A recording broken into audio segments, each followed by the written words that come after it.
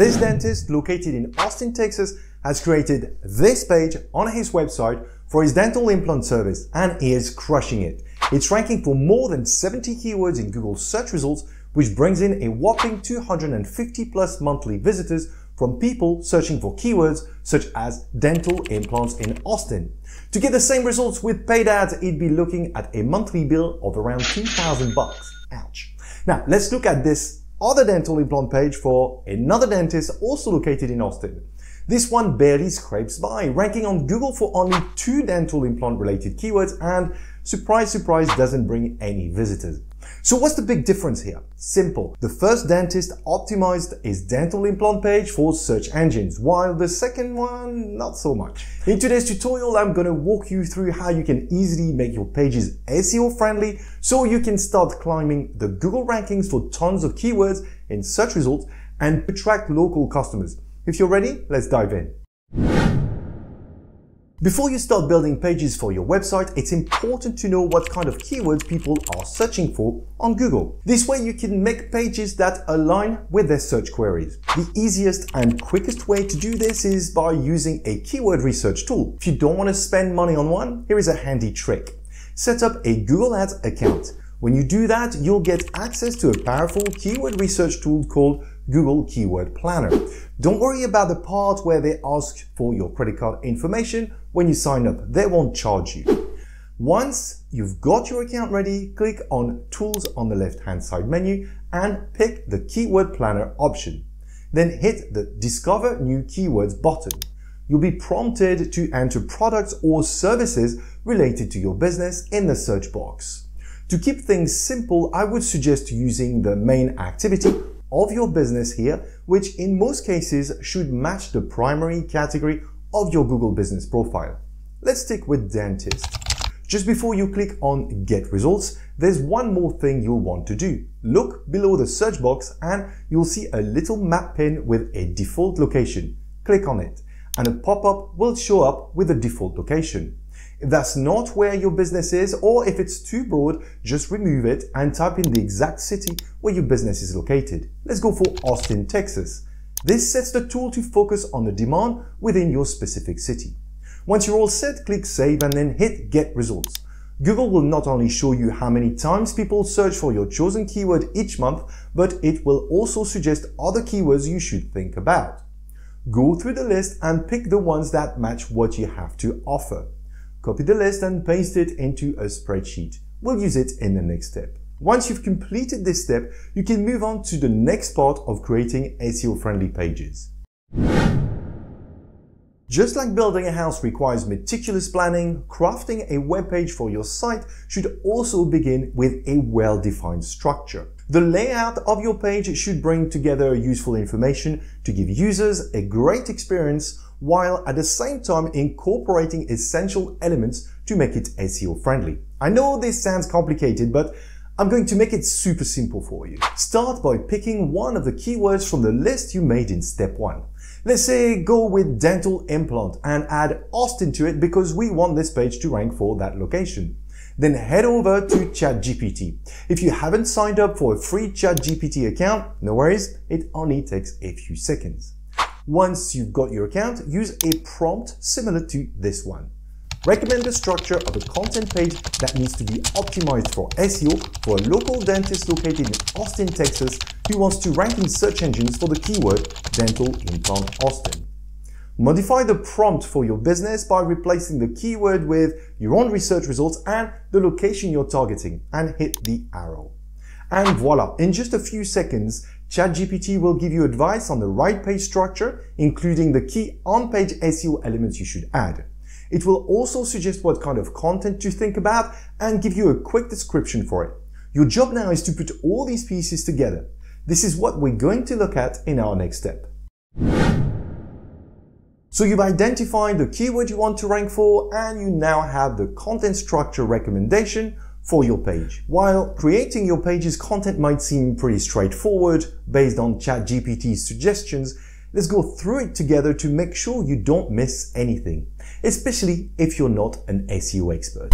First things first, ChatGPT didn't give any tips on how to set up your web address for the page. The web address is an important SEO signal, so you'll want to make it friendly for search engines and include your keywords in it. For instance, in this case, you could use something like www.mywebsite.com/dental-implant-Austin.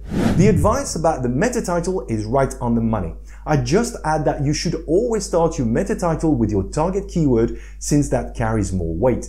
If you want to squeeze your business name in there, stick it right at the end. For those of you who aren't sure what a meta title is, it's the HTML element that specifies the title of a web page. It's a crucial part of on-page SEO, even though it doesn't show up on the web page itself. But it really matters for how your page appears in search engine results. You can easily add the meta title to your page on popular content management systems like WordPress, Wix, or Squarespace. The meta description suggested by ChatGPT is really good, and I would be totally fine with using it just as it is. For those of you who aren't sure what a meta description is, it's like a short blurb that sums up what a page is all about. Just like the meta title, it's typically included in the HTML of a page and is not visible on the actual page itself.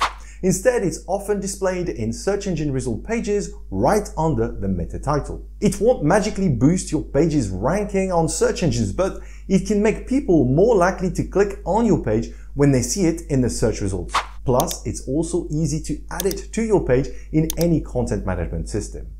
ChatGPT's next suggestion is to think about using header tags on your webpage. A pretty smart move indeed.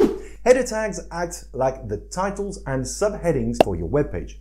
They're there to make your text look neat and well organized. Imagine them as the big headlines and smaller subheadings in a magazine or an online article.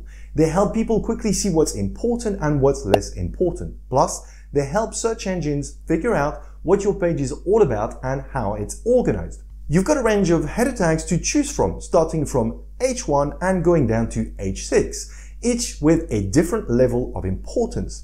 As per ChatGPT's suggestion, the H1 tag in your header should ideally have the main keyword you want to focus on. One thing to remember is that these header tags won't show up on your webpage like normal texts. They will make your page more user-friendly and search engine friendly too. Once you've nailed your page title and description and grasped how headers work, you can start crafting the content for those cool sections that ChatGPT suggested. I have to admit, as I went through this list, I was kind of freaked out about my job as an SEO professional. These suggestions are just so unbelievably good.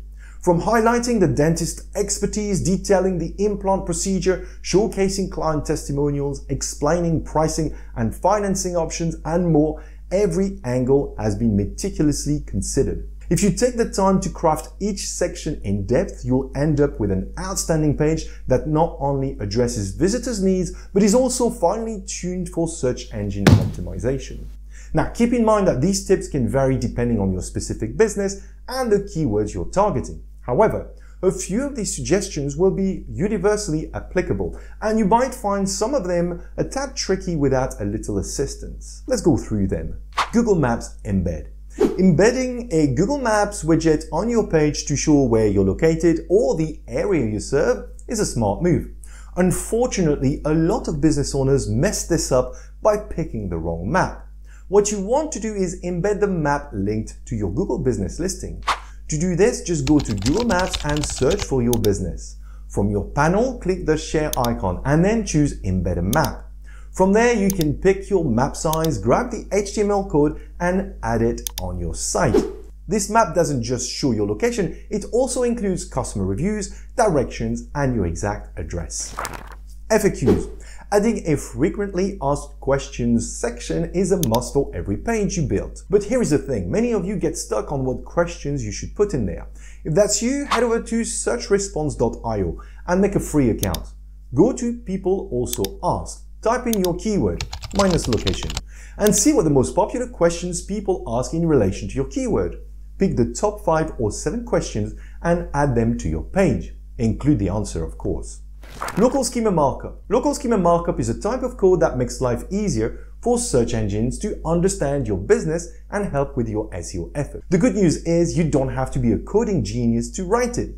Just go to a schema markup code generator like Merkle. Choose the local business option from the menu and fill in the blanks. The code is written automatically. All you need to do is copy paste it onto your site. Make sure to tackle all the suggested sections and then loop back to do the same for every page you create on your website. Before you know it, your phone won't stop ringing. Don't forget to like and subscribe, and until next time, happy marketing.